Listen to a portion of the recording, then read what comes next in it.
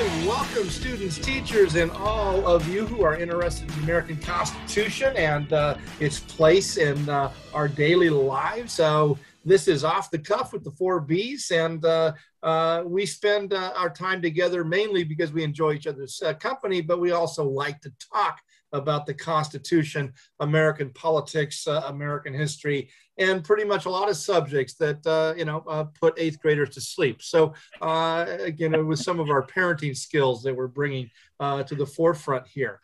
Today's session, we thought that, we've talked about a lot of things over the months that we've been meeting and discussing the Constitution. And we thought we'd kind of go back to the beginning a little bit and just talk about the general idea of constitutional understandings, both today, what seems to be the predominant view of the Constitution today through the perspective of the 4 of us.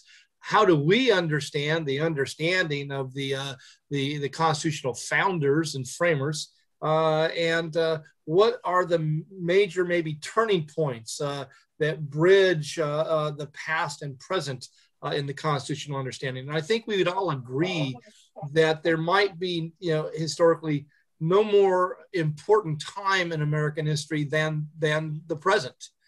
For Americans to have a solid understanding of our constitutional, its principles, its values, and its purpose, as we confront, in some ways, some very significant challenges, especially amongst the general population. So we're hoping that we give you some insights and give you some ideas to think about. And again, one of the motivations, and I don't think this is anything new to the 4 of us, but I was looking at some general assessments or studies of American civic knowledge. One was the last NAEP, the National Assessment of Educational Progress, Civics and Government Assessment, and its finding was that 25% of 8th and 11th graders, if you kind of put those together, were proficient in civic knowledge and understanding. Then I found another stat that I found interesting, that when we looked at surveys of the adult population, that 39% of the American adult population had a grasp or understanding of the principle of separation of powers and its purpose. Neither one of those statistics, I think, would make our hearts glow as far as the insights and understanding of the American Constitution. And so much of our civic discourse is about the constitutional principles and foundations. Later on, we'll be doing a segment on the Second Amendment there, and you'll get from this group probably some really strong criticisms of the general knowledge that people have of the language and intent of the Second Amendment, at least through our perspective. So what I'd like to start off with today is really to look at the snapshot of America in 2021. And not just our understandings, but really kind of focus on the misunderstandings. That is, what do we see, what do we know as, as a group about maybe some myths or misunderstandings that Americans have about the American Constitution there. And I'll start us off, one of those that again, and I think all of us who have taught the subject, this is something that we try to clarify fairly early on, and that is the word democracy is not present in the American Constitution. And I do think it's an interesting discussion to have is how did we evolve from a constitutional republic?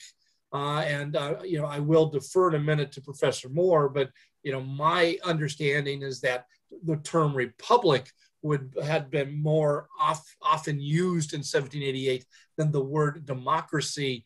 Yet today, overwhelmingly, we describe ourselves as a democracy, and at least constitutionally, I find that interesting, given that the word democracy is not in the document, and at least in principle, there's there's a significant difference between a democracy as literally understood and a republic there. So that's kind of my contribution to what I see as one of the major misunderstandings and one of the great contributions to some high levels of frustration that a lot of Americans have, because they think that the simple will of the people through a majority voice is how we govern ourselves. And I think that reveals some of a misunderstanding there.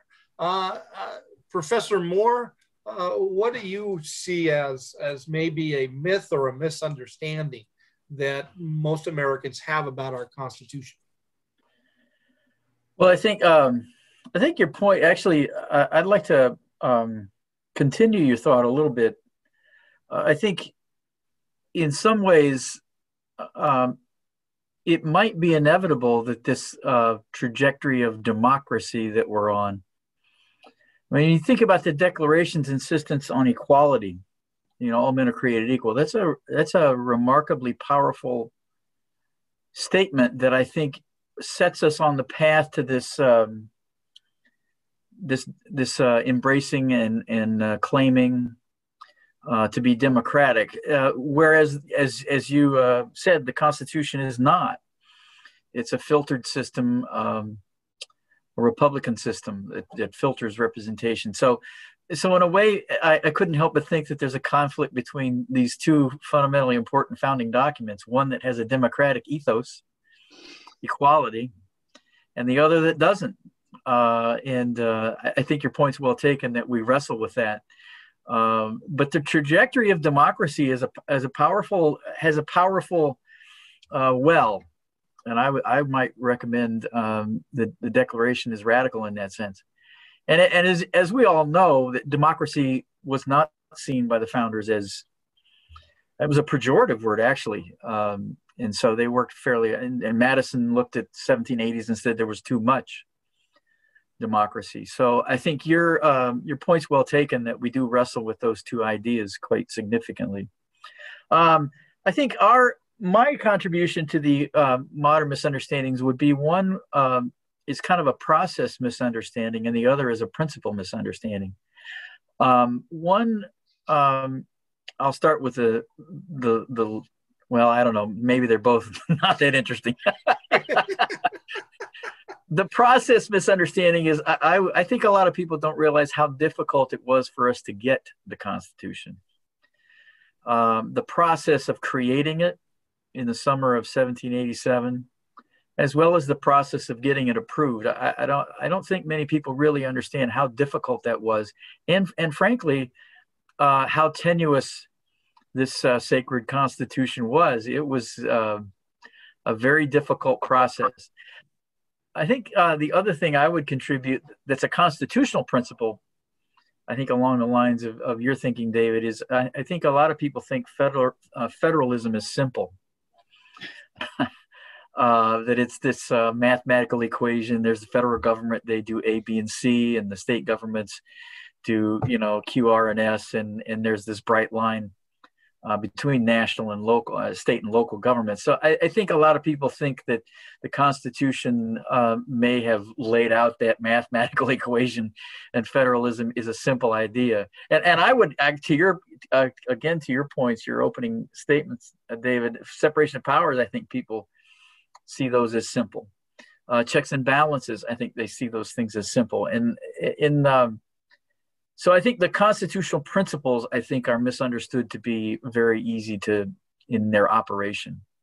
Don't you find, again, all of us, well, three of us here, are fairly, rooted or grounded in a historical perspective, and then we've got our token political scientists there, but. That's that's part of the struggle of just teaching history, is the concept. Getting a little bit more modernist, I always found it a little bit difficult on the civil rights movement, because the way you cover it in a junior year American history class is it seems like it happened within 3 days, and trying to communicate them the long journey struggle to 1964, 65, of which is not the ending. was always a struggle. And I find that to be true. And I agree with you, Professor Moore, about the Philadelphia Convention through ratification. And really, this, I think most Americans, and let me know if I'm wrong here, Tim, most Americans don't really understand how close it was to not being ratified. Would you agree with that? Yeah. I think it was Gouverneur Morris at the convention that said, we'd better get this done quickly because the longer this goes on, the ratification he's speaking about, that this should go quickly because the longer it goes, I think he was prescient enough to know that the Federalists, those who supported the Constitution, were going to face an uphill battle. And so, I think in the first 4 or 5 were very quickly, and then Massachusetts set a precedent that slowed the process down and interjected new issues into the ratification debate. So yeah, you're right. There was a lot of hand wringing in this spring of '88 when a couple of states did not ratify as quickly as some of the early ones. Well, now that I've slammed the political scientists, let's get that perspective there, Professor Williams. Myth or misunderstandings that you think are prevalent in America today? Yeah, I can build on what Tim just said in that, in political science, we have a pretty clear definition of what a liberal democracy is, right? And it's a place where it's free and fair elections, where everyone is allowed to vote, right? Based on just a minimal age requirement. And civil liberties and civil rights are protected. And by that sort of just baseline definition, I think what we celebrate on July 4th, or those of us that celebrate Constitution Day, in September, I don't think we're as old a democracy as we like to tell ourselves we are. And I don't say that in a way to sort of be demeaning. I think it helps us understand the acuteness of the issues we're facing right now as a relatively younger democracy, rather than trying to convince ourselves that we're 240 plus years into an experiment of being a liberal democracy. So that'd be the first one. The second one, I want to kind of build off what Tim said, but a little bit sort of, I don't think he meant it this way, maybe he did, but this idea of like the Declaration of Independence, he's absolutely right in that it gives us the words to start that are aspirational about equality, right? He phrased it in a way kind of like it was a trajectory or a path that was then forged. And I would push back a little bit and just say, I see the Declaration as the tool that those who have been marginalized and those who have not had their rights respected, it's been a tool for them to forge a democracy. I'm not one to understand the history of the United States as one that was linear or it's inevitable that we were going to keep expanding rights. And I don't think that's what Tim meant either.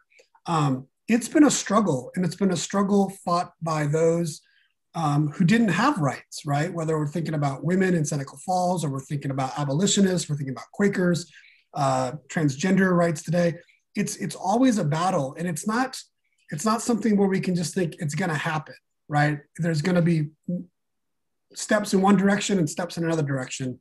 So I think that is another myth that I would see, is that we tend to think, okay, so we haven't been a democracy for 240 years, but it was inevitable that we would become one because the Declaration, the Constitution. I don't think that's the case, and I don't think it's inevitable that we are going to stay one. And then my final, I guess, myth that I'd bring up is that our Constitution was set up at a time to deal with issues of the 18th century. And if we just think about the last 20 years, right? 9/11, War on Terror, Great Recession, pandemic, racial justice, a new civil rights moment, right? And I think it's a fundamental question just to ask, are the institutions that were set up in 1787, 1789, are they the best structures to respond to these sort of modern day issues? Or is it a user error, right? Is this system fine, but we just don't have the right political leaders who are using the system in the way it's supposed to be used? I just think it's remarkable that if we go back, 25 years, we've had 3 impeachments. We've had 2 elections where the popular vote and the electoral vote didn't match up. One of those elections was decided by the Supreme Court. And we've seen federalism in action with the pandemic. So all these main structures we have this like laboratory of seeing how they've worked and not worked the last 20 to 30 years. Mike, I want to check in with you because you mentioned something that, again, as I interact with people today, and that is, I'm wondering, in the courses you teach in which this concept of liberal democracy comes up, yeah, do most of your students, or again, and it can be just general people that you come across, do they understand the term liberal as you intend it? No, that has to be explained. You're absolutely right. So it's not a capital L liberal. It's not like a Ted Kennedy liberal. It's liberal in the sense of small l, a belief in individual rights, individual political rights, the right to information. You're absolutely right.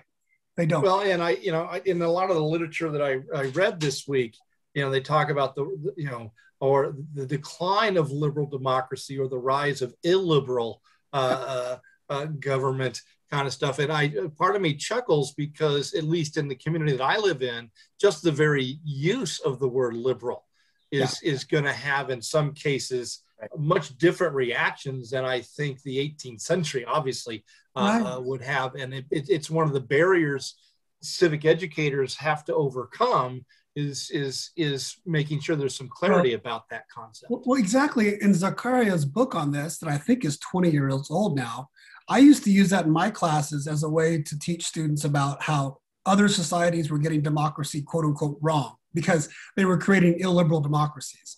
And I think now's that, like, I can see now using that text in my course to just reflect on the United States itself, right?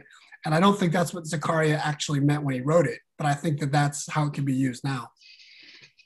Mr. Kavanaugh. Wow, I got a lot to digest there. I do like the fact, David, that you actually threw some statistics in about adults, because as a high school teacher, it's a little frustrating that when high school kids get thrown under the bus when they're no different than most of the adults walking the street. So I appreciate that. I do think, and Mike used the word and Tim addressed it, and it reminded me of Joanne Freeman. I was listening to her talk about, none of this was inevitable, from the writing of the document to the ratification of the document to its implementation. We look backwards and we think there's this degree of inevitability. There's this divine providence, and it was not inevitable. And there have been many times when, not many times, but there have been times when we've been on the precipice about the inevitability of our continuation of our republic. So I do appreciate that, because nothing is inevitable. Nothing's written in stone. I do think, though, I want to push back a little bit, because if I teach my students, I said, if someone asks you what type of government we have, I always tell them the best answer is a federal democratic republic. And I understand, I absolutely agree with Tim about the idea that democracy, they were worried about too much democracy, see Shays Rebellion, right? Or Woody Holton's great book, Unruly Americans. Which I don't have here to hold up, sorry. But even Madison understood that there was going to be a degree of the democratic process, not what we think of, right? Not the aspirational democracy that Tim alluded to in the Declaration, but that at a certain point, there will have to be people that will have to elect representatives. Now, that number will be small, and that will be a very refined thing, but it does plant the seed to expand that. So I do think the federal democratic republic is the best way to try and teach a high school kid to describe the type of government that we have today. Maybe not exactly what the framers gave us, but that's kind of where we are right now. I was just listening to you guys speak, and I don't want to go down this rabbit hole, but I've been showing my class this great film called All the Way. It stars Bryan Cranston as LBJ, Anthony Mackie as MLK. Fantastic film, picking up right after Kennedy's assassination and looking at getting the Civil Rights Act through. And there was a scene that we watched just today, and it was James Chaney's funeral, one of the gentlemen that was killed in Neshoba, Mississippi. And, you know, Dr. King is giving the eulogy, and actually a gentleman in the crowd got up and said, no, I'm tired of this. I'm not going to be, it's not about forgiveness. It's not about turn the other cheek anymore. I'm angry, and I want vengeance. I have vengeance in my heart, not forgiveness in my heart, because I'm tired of watching white men kill white men kill black men and not be punished for it. And so it makes me think about, you know, the inevitability, you know, this long journey that we're still on. So I'm not sure how that relates to the original question, David, but it just seems like we are just still on this long process of trying to going all the way back to the Declaration and the aspirational sense of the Declaration being our North Star in terms of equality.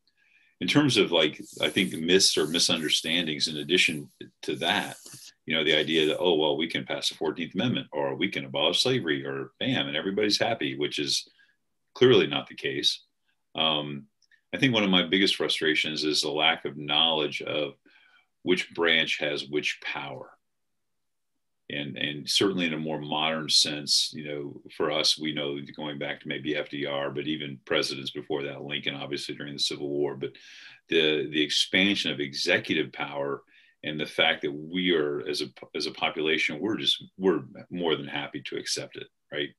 More than happy to accept the president taking action, you know, and doing things that really should be congressional in nature, but we don't know because, or we don't care because we don't know. I don't know. Is that ignorance is bliss? Maybe, I don't know. So this is what I think one of my biggest frustrations, and maybe one of the biggest disconnects for me, is who should be doing what in terms of at the federal level. One thing I'd like to add, and again, this was one of those that would bring out my more passionate side in the classroom, and I think all of us are very aware of this. I don't even know if we call it a conversation, but there has been a developing cottage industry within what I'll call the Christian right to develop a history that, and I think one of you used the term divinely inspired constitution, that this is a Christian document and we are a Christian nation in a constitutional sense. And one of the things I ask kids to do is, okay, if that's the case, and usually we've talked about that they were prone to write things down, show me where in the Constitution, contrasting that with some state constitutions where they were very upfront about the religious element to their state constitutions. So one of the misunderstandings or myths is this notion of a Christian constitutional arrangement, or that we're a Christian country, somehow divinely ordained by God. And it seems to me if that were the case, we would have said that, and you will find the word God nowhere in the Constitution if I've read it correctly there. So let's contrast what some of these things we've seen as misunderstandings or myths to 1788. And I've got kind of a couple of different perspectives there, or I guess topics or ways I want to see if we can approach. One is about rights. And one of the things that and especially Mr. Kavanaugh has been very consistent about is that rights are not absolute. The other thing as if we contrast the two periods in history, all right, the more contemporary versus 1788, is I don't know to what degree written rights were a centerpiece of the constitutional arrangement of the framers, and whereas we are so rights conscious now, and I always refer to this, if you guys remember, back in the bicentennial year 1987, and I can't remember the source, but there was a source that talked about a survey done in 1900 compared to a survey done like in 1986 or maybe it was 1976, where Americans are asked kind of what is the centerpiece, what's the most important thing about our constitutional system. And of course, whether it was 1976 or 1986, I'll be honest, I can't remember, it was rights. Yet in 1900, it was separation of powers there. And so, Mr. Moore, since this tends to be, would you agree with that in 1788, would it have been, where would rights have been as far as a valued element of the written Constitution? Would it have been placed, as number one, or it might depend if you're talking to a Federalist or an Anti-Federalist. And if you want to break, because the short answer is the Federalists would have argued rights shouldn't be in the equation. Don't worry about it. We have a Constitution, it doesn't have a Bill of Rights. No big deal. Don't worry about it. Whereas the Anti-Federalist argument is, hey, wait a minute. We come from a British tradition where rights of Englishmen were always talked about, and we now have a new national constitution, and it needs a Bill of Rights. Now, having said that, there were some Anti-Federalists that could have not cared less, but were more concerned about structural arrangements in the Constitution than they were rights. And so there was some division within the Anti-Federalists on the Bill of Rights, whether it was necessary or not, because some of them really felt like they were, some Anti-Federalists were short-sighted in insisting on a Bill of Rights. The real issue wasn't a lack of Bill of Rights, it was the powers that were in the Constitution that were the problem. So to answer your question directly, David, it depends on who you talk to, and there's a subdivision within within one of those groups as well about whether rights were important or not. Well, okay. and Madison in the first Congress knows full well that if they don't get a Bill of Rights, there's a distinct possibility that there'll be a second convention. So he really pushes hard in the first Congress to get that Bill of Rights through and sent to the states. So what do you see, Professor Moore, as the greatest contrast between this generation's understanding of the Constitution and the founding generation's understanding of the Constitution? Where do you see the greatest gap, between those understandings? I know that's probably too big of a question and stuff. You think? Well, again, part of me goes to the notion of rights myself, that we're so rights conscious that we've forgotten that rights, as understood in our constitutional arrangement, were themselves in the context of a social contract. And it was a two-sided coin, that with rights came responsibilities. I don't hear a lot of that. And we can get into obviously some very current subjects, wearing a mask. We don't hear a lot about responsibilities today. And so in my view, probably one of the greatest contrasts and over the evolving Constitution, if we want to address it that way, is that it seems that the notion of the responsibilities implicit.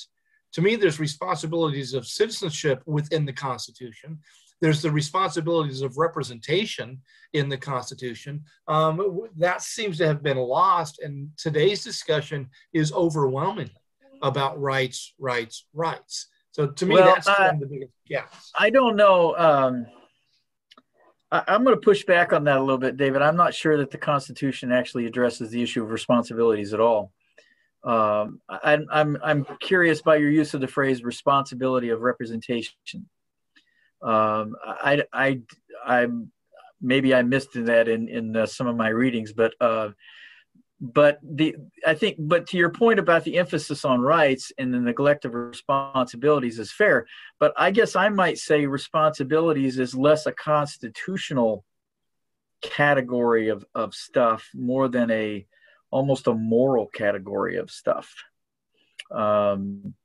So the way I read the Constitution, it's not a treatise on morality, whereas I think responsibilities is more in that zone than constitutional, and certainly rights.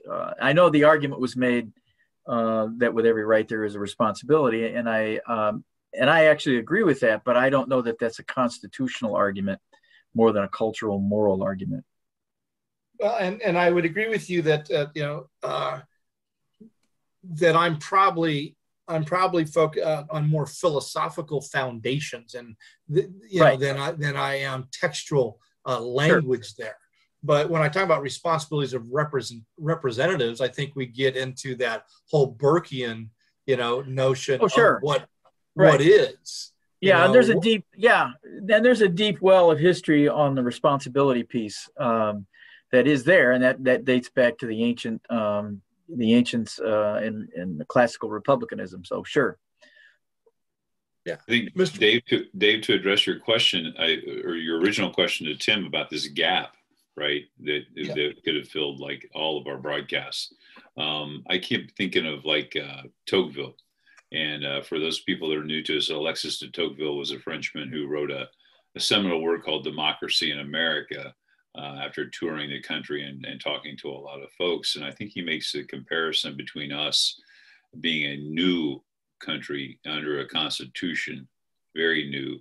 And we're like that, he doesn't say this, but, we're like that new kid with a new toy on Christmas, and we're just going to play with it until we get completely bored with it, and then we become like the Europeans, where we just get apathetic about things. We'll let somebody else worry about it because I'm too busy living my life, right? I think that's part of the issue in terms of, you're talking about this gap, and now this, maybe goes back to that sense of inevitability, that this was just ordained and somehow it's just going to continue to go on. One of the scholars of the network, Robert Dian from University of Evansville, talked about Ron Popeil's rotisserie oven. It's like he said, you can't set it and forget it, right? You can't just walk away from the Republican system, lowercase r, set up by the Constitution. And I think that's what's kind of the way that we've gotten to a degree, perhaps until this last election, when you look at the numbers and the turnouts in this last election. Yeah. But you've seen a great deal of apathy, which reminds me of Tocqueville, kind of talking about how great we were when, in the 1820s and 1830s, when it's still relatively new, and how apathetic the Europeans are. And now have we become like the Europeans Tocqueville wrote about? Maybe. Mike?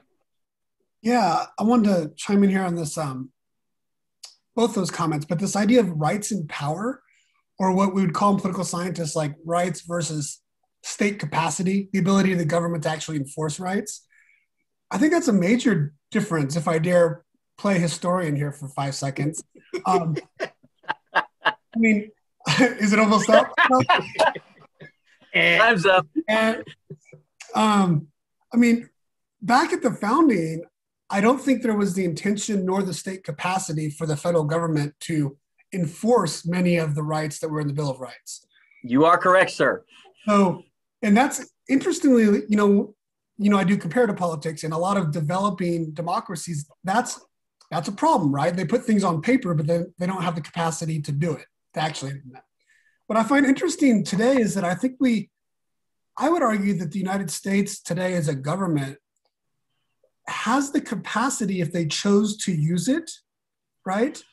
But I think there's been some public policy decisions the last 30 or 40 years where a lot of that state capacity has been purposely sort of hollowed out.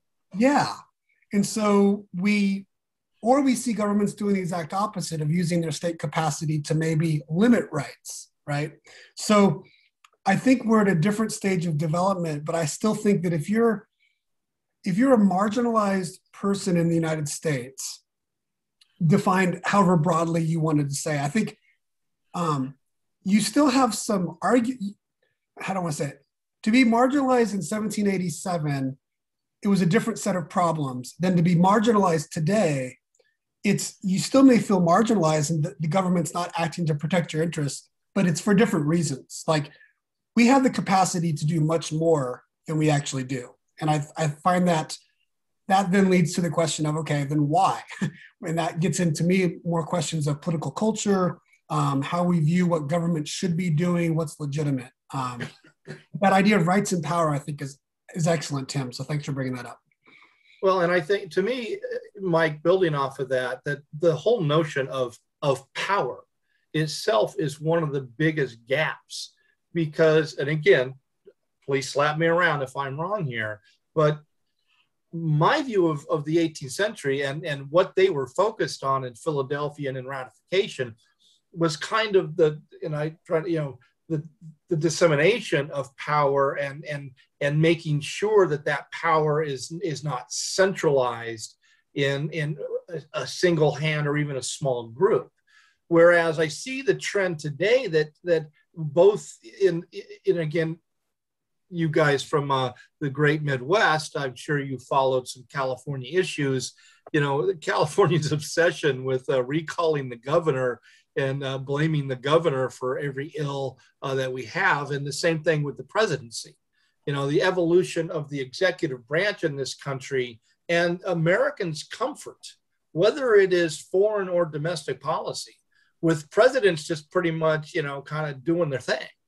To me seems to be one of the key gaps in, our constitutional culture, where they were very fixated on making sure that didn't happen. It seems today we're pretty comfortable with unitary executive power. I don't know. Am I wrong there, or how do you? No, guys? You're spot on, Dave. I mean, the growth of Arthur Schlesinger and the growth of executive power, the Imperial Presidency starting early 20th century, and bear in mind, culturally, there were a lot of intellectuals in America that saw fascism as the route to go, which I think, for better or worse, those two rivers kind of came together there during the Depression, and so the legacy of the creation and perpetuation of executive power is certainly the founders would say no. In fact, they got so obsessed with legislative power that bicameralism became the default there in their fears about legislative power. So yeah, I think they would scratch their head at the executive. Well, I'm going to push back just a little bit. I absolutely agree with you, David. That's why I brought it up earlier about what people don't understand about congressional power versus executive power. But I think that right now, right at this very moment in our history, we want strong executive power for our guy, right? Not for the other guy, not for the other team. We just want it for our guy. Whether that be the former president or the current president, depending on which way your twig is bent, we want that strong executive, but we don't want the other team to have the strong executive. We want him to be weak because for some reason he's not the Wizard of Oz that we want. We want the Wizard of Oz from the other county over, the other, we want the guy from the other team. So I think that, Ted Lowy, great historian, presidential historian, said that everybody wants the president to be the Wizard of Oz, right? To reach in that black bag and have something for everybody. But right now, I think we're so polarized and divided on things politically that we only want a strong executive if he's got our or RD in front of him. You think we're really that different from the 1830s or the 1850s or the early turn of the century? No, I think there are people, we have been divided. I'm just talking about in terms of like executive power, right? In terms of because I think if you go back to those timeframes, holy cow, look how Andrew Jackson was chastised for the National Bank, and we've all seen the famous editorial cartoons of King Andrew, standing on ripped up copies of the Constitution and with his royal scepter. So, there's always been political division, but in terms of wanting that strong executive, I think that's a more of a modern concept, a construct, maybe coming out of the New Deal. Well, maybe in terms of looking at another difference, Chris, this idea of we want it for our guy, right? That is we're talking about political parties, right? Yes. Not that I'm not going to make the argument the founders didn't realize they were making political parties, because I think they probably did, but the power to which parties have today and the extent to which there's a lack of trust that the president can be the president for all of us, regardless of the party affiliation. I don't know, Tim, am I romanticizing the extent to which Americans early on really did believe the president would be for all of them? Or was it always through sort of like a partisan lens, even from the beginning? Well, even the extreme deference that Washington received as that guy that could do that, that very quickly fades, even within the middle of Washington's first administration, and certainly continuing into the second. So the partisanship, there was tremendous deference within the first 2 years, but I think the policies coming out of the Washington administration ended that pretty quickly. Well, let me rephrase it. Let me use a different word. How about like consistency? So that knowing that, okay, so we've got one guy in from one term or whatever from one party, and he's going to be followed up, or eventually she will be followed up with somebody from the different party. And historically speaking, was there a greater consistency of, yes, okay, our team did this, so your team should be able to do this too? Because right now, it seems that we don't have that consistency of political philosophy or political foundation, right? We're going to just go which way we want to spin the dial whenever right now. I don't know if that's making sense or not. Well, I don't think it's changed, Chris. Okay. And again, probably I'm being too simple, but I think about Hamilton and Jefferson, and at least how it's portrayed, in history books and stuff, is kind of calling each other out. Jefferson becomes more Hamiltonian as president. Hamiltonian becomes more Jeffersonian when Jefferson's become, that I just don't know if that's changed as far as, my team can do this, but your team can't. I think we're much more, it's much more. And again, I was going to say, I think it's much more intense today, but then I refer back to some of the newspaper articles and editorials of 1800, and maybe they're not as we're not more vitriolic than they were back then. Professor Williams. Well, I just want, maybe the framing of this then is, political science, we talk about democratic consolidation, which is this weird concept that kind of feels like, oh, we did it, we're a democracy and we can just relax, which is, as Chris said earlier, it's an ongoing process for every country, right? But when thinking about a consolidation process, one of the factors is, if you lose political power, do you have faith that you could get political power again? Like, that's part of the legitimacy. And so if you lose, you're pissed, but you kind of figure, okay, we can get power back. And I think, to me, I don't have the answer, but that's kind of the question, to the extent to which Jefferson, Adams, Washington, they were dealing with that question as much today as the Republicans and Democrats are thinking about that. And how every political elite is going to try to rig the system fairly as possible to get access to power. But do you have faith that it's not going to be completely closed off? I mean, to me, that seems to be what may separate a democracy from a non-democracy, because when you're closed off from power, then the game's kind of up in terms of the legitimacy of the system. I think that's at the heart of constitutionalism, isn't it? The idea that access to the poll, free and fair elections, and I think that's one of the basic. I'm just checking something here written by John Patrick, just to make sure I'm understanding him correctly, and I think that's exactly what he's talking about. Means of electing and appointing government officials, right? And that's at the heart of constitutionalism, small c, in the Constitution. So yeah, that's a great point, Mike, in terms of being able to say, okay, we won this one, we can get the next one, or we lost this one, we can get the next one. Yeah. Kind of like the Dodgers. I was thinking the Dodgers, same thing. Okay, I'm not going to take the bait on that one.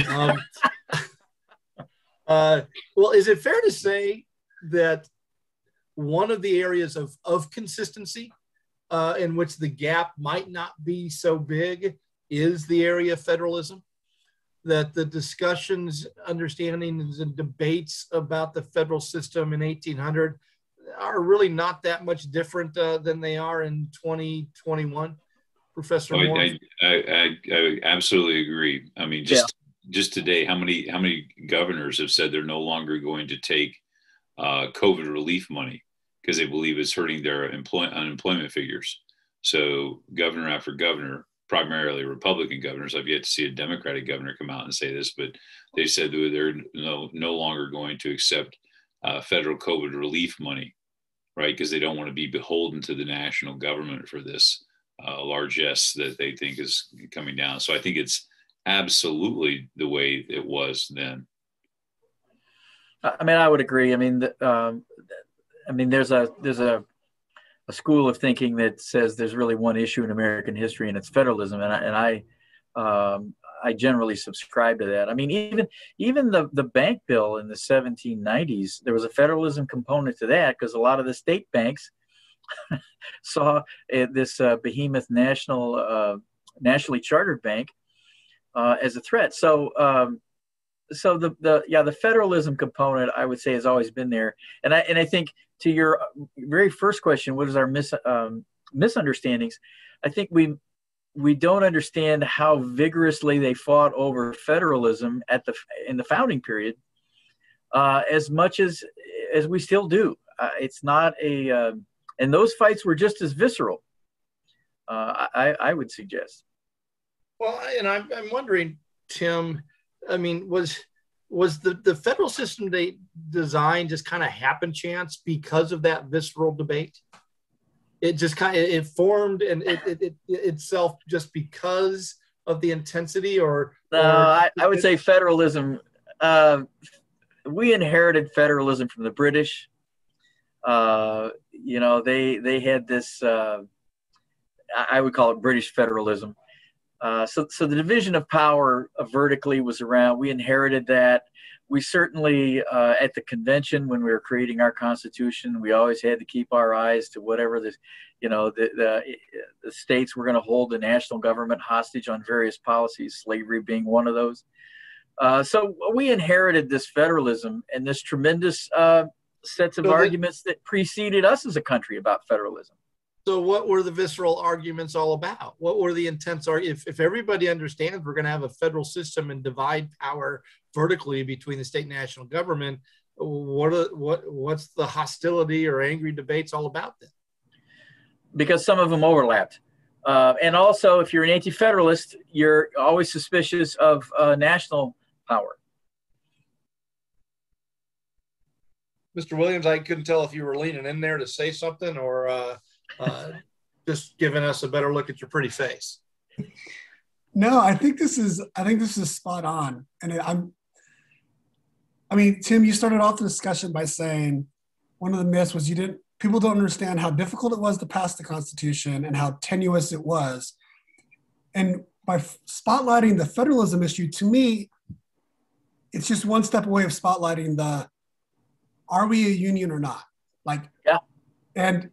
And to say that it was tenuous in 1787, what I'm hearing the argument is it's still tenuous today. And that if we just spot check through history, what have been the major violent sort of reactions, right, to federal power? It has been around federalism. And I don't know, it's a really good point because I see it connecting the political identity, which I think is super important.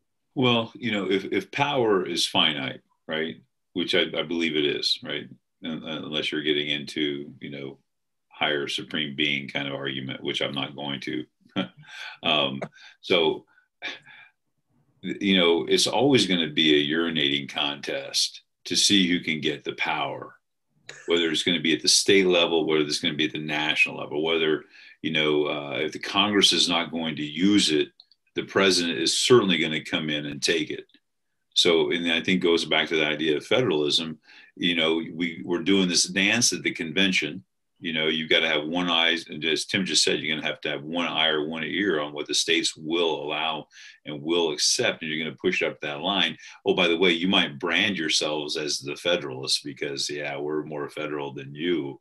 Because we know how this, and don't worry about it. The states are going to still have all their power. So, but it's still just an argument over sovereignty. to steal one of Tim's words. Yeah, Mike. Yeah, I think that's right. I can't help but think about the South African case, right? With like 11 different ethnic groups. It would have been very easy for them to say, let's create a federal system where all the different ethnic groups can have a certain amount of power. But in 1996, they decided to create a more of a confederal or a unitary system. And it was largely because those who have been, the majority who had been marginalized during apartheid said, we want to concentrate power because we want to change things. And I'm just thinking about the federal system, its origins. I'm stepping on historic. It's like to protect certain very discernible interests at the local level. And if we see federalism through that, and if we were to have a convention today, would those segments of the US population who are marginalized or who are low income, would they desperately want a unified system so that there could be a concentration of power to actually address the inequitable sort of situation that has been brought about because federalism was all about protecting some very, discrete interests? Well, that was the history. They were all local entities. And so they're going to inherit that desire to maintain local control, local identity, local policy making. That's the nature of them being colonies and separate from each other. Right. There's no American. These are all separate entities. And so we inherit that, and that drives, for better or worse, we inherit that federalism, that supposed bargain between the national and the states. And it's all white Americans protecting different means of livelihood at the time. Right. Okay. That's why I always go back to that, as I've done on other broadcasts, is that last paragraph of the Declaration, right? As free and independent states, as free and independent states, the states have the ability to levy war, conclude peace, contract alliances, and do everything free and independent states have power to do. So in essence, they created, I think, what Hamilton may have called like 13 petty republics, but that's Hamilton. But so we've been wrestling with that idea, ever since. So you create a stronger national government under the Constitution, but we're still going to allow you to hold on to some of these powers. And again, it's a battle over sovereignty. You see it throughout our history, whether you want the national government to come in and do certain things, especially in the civil rights movement, or not. I hate to go back to this movie again, but they showed the filibuster against the Civil Rights Act. And, the Southern Democrats were arguing that this was a violation of the Constitution because now their federal government's going to tell them who they have to serve in their business. And they don't want to have to do that. So I think there's, amongst us, there's a consensus that the understanding of the Constitution has changed. In some areas, it's changed drastically. In some areas, maybe not so much. And every one of our segments is we get into a discussion in constitutional history, but I'd like to kind of give our audience and students a highlight. And that is, there's this notion of turning points in history. What would you guys identify as a key turning point or turning points in this changing understanding of the Constitution throughout American history? And obviously it's going to continue, I would imagine, to do so there. So Professor Williams, what do you see, when in history do you see a key turning point in this notion of understanding? Let me guess. The softballs and lined up. I think we go to 1964, 1965, back to the understanding of what a liberal democracy is. It's the first time in American history where there's actual free and fair elections that are universal, that the government is going to protect everyone's right to participate. So for me, that's the beginning. It's not the end point, right? It's the beginning point of our constitutional democracy. And right now we're just 50 plus years old, trying to learn how to live with each other. Isn't it just a fulfillment of the turning point of Reconstruction? I mean, in economics, there's these thing called indicators, right? Lagging indicators, coincidental indicators. Isn't 64, 65 just a lagging indicator of what was put in motion 100 years earlier? You didn't want me to take away all, you didn't want me to talk about all the turning points, right? No, I didn't there. If the Declaration is the rhetoric without the state capacity, the Reconstruction is the state capacity with the rhetoric, but then no one's going to use that state capacity until we get to 64 and 65. That's how I would connect it. Okay, that brings clarity. Mr. Kavanaugh? Well, thanks for not pushing him on this, because I was going to go with the 14th Amendment. So I think that in terms of federalism through the doctrine of incorporation, which obviously we know takes a while. And I know the 14th Amendment is ratified in 1868. But, it's not until Gitlow versus New York in 1925 that we actually get the Bill of Rights beginning to be incorporated through the 14th Amendment.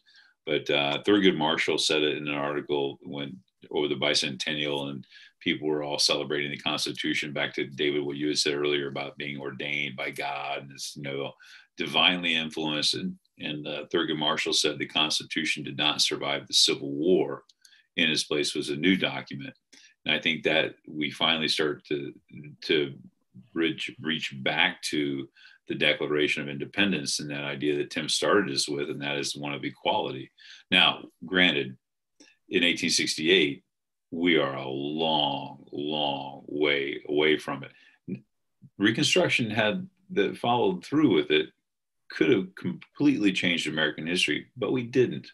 And we know after the Hayes-Tilden debacle that all bets were off and we're back to Jim Crow and the Klan running the South. Well, some of the South. So, but I like the 14th Amendment. And what I found interesting here is both Chris, you and Mike have focused on turning points that tend to focus on rights. The Civil Rights Act, which is 64, 65, the 14th Amendment and the rights. So I'm going to take a different That's why you're the leader, Dave. That's why you're the leader. Well, I think rights are overrated. I'm going to take a different tack. To me, I think probably for the modern era, and we're in a debate about it, but I think the New Deal. I think the radical transformation of federal economic power and enforcement power there is a key turning point in understanding the Constitution or how we understand the Constitution today, especially if we look at Biden's plan to build back better,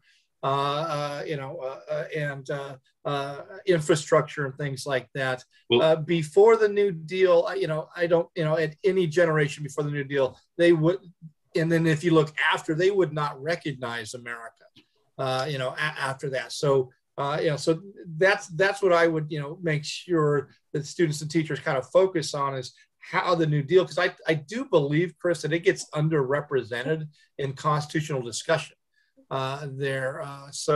And again, that wasn't a criticism. I think you and Mike reflect the kind of the modern cultural view of our Constitution. It's about rights.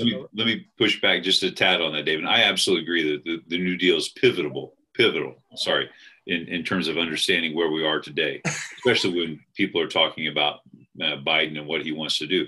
But we all know that can be undone by the very next guy, right? We can but in terms of the expansion of rights to individuals, to marginalized groups that have been marginalized throughout our history, rarely do we allow them to shrink back. Certainly, when FDR expands executive power, when FDR expands the role of the federal government, it is pivotal, which is easier for me to say that time than it was the time before. But we know that if someone comes into the Oval Office and other people get control of Congress, they can shrink that no problem. I would agree with you theoretically, Chris, but it's now 2021. And the framework of the New Deal is still the very foundation of our governmental, Well, but I think the bookend to your argument, Dave, and I actually agree. I would, if somebody didn't raise the issue of New Deal, I would have said it, and not as well as you did. But I think the other pivotal point is the Reagan Revolution, because as I look at it now, it's almost as though in my in mystical moments here, there's this argument going on between the New Dealers and the Reagan folks. That's what's, and so we've now seen the Reagan Revolution unfold for 40 years, and it really is a rebuttal, I think, to the New Deal Coalition and the Great Society program. So, and it's not so much a constitutional revolution, it's certainly a political revolution, but it's using federalism for certain ends, whereas I think FDR used the principle of federalism for different, used a different level of federal power for different ends, whereas the Reagan Revolution is using power to devolve that. So I would say the Reagan Revolution is as significant as the New Deal Revolution. And again, this is obviously a topic we could debate and go on, because I think I would agree with you absolutely that that's another turning point, is that it begins this discussion of, is the New Deal going to die a quiet death? And I do think it chipped away, but the very core of the New Deal, the notion of federal power to intervene and to act directly with both on the states and with the people in the creation of the administrative state is still with us. Sure. The Reagan Revolution, to me, never. But there's really... tremendous blowback. I mean, let me graze my cattle. Don't tell me who to bake cakes for. Don't regulate my swampland on the back 40. I mean, there's blowback to that administrative state, and I say that's the Reagan Revolution. Yeah, and you're right, David. I think you're absolutely. The New Deal, I think, is essential, and I agree with Tim. I think Reagan is the example of what we were talking about earlier. It's the starving of the beast. It's the starving of the state capacity, which I think is central. But I do want to point out, you said rights are overrated, right? And I know how you were using that, but I just want. It's not, because it's foundational, David, and I know you believe this, because you do know that the New Deal policies that were so important were written in such a way that carved out exceptions for Black Americans and for women that were with us. Some of them are with us till today. Some of those are what LBJ tried to correct through Medicare and Medicaid, which then the Reagan Revolution is a response to that. It's a response to using state capacity to actually come up with equitable policies to address our past. So I see them all as linked. And I think if we had free and fair elections in the 1930s, I think the New Deal looks different. But because Blacks weren't voting, or FDR could count on just certain blocks, I think you get different policies. So that's why I think it really is foundational to have all voices able to vote, and why it's also super important to have voting that is open as possible, because I think that's where you get policy that represents more people. Yeah, and I'm not in any way, I think both you and Chris are absolutely right as far as those being major turning points. Part of me, again, given where our discussion had been earlier, I just found it ironic that you guys are obviously reflections of a modern culture, and it's all about rights. All right, and it's all about identity. Modern, I went all the way back to 1868. That's really as you said, it was a paper amendment for so long, and its life wasn't breathed into it. Well, no. Hold on. I said, had they followed through on Reconstruction, the way the authors Howard and authors. Foner? I'm sorry. Foner? Or no, Bingham.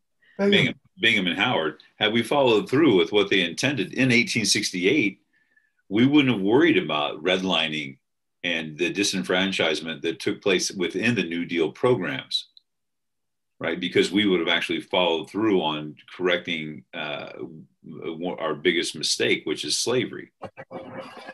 That's a fascinating hypothesis there. Mr. Kavanaugh, and one that maybe we'll save until a later time, because the reason we didn't follow through is that it just wasn't possible unless we had another civil war. And I'll leave it at that, ladies and gentlemen.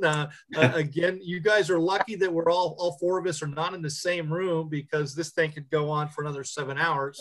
But we're going to bring this session to an end. We appreciate your participation, and we look forward to talking to you again. So for the 4 Bs, peace, love, yogurt, tacos. Bye-bye, bye-bye.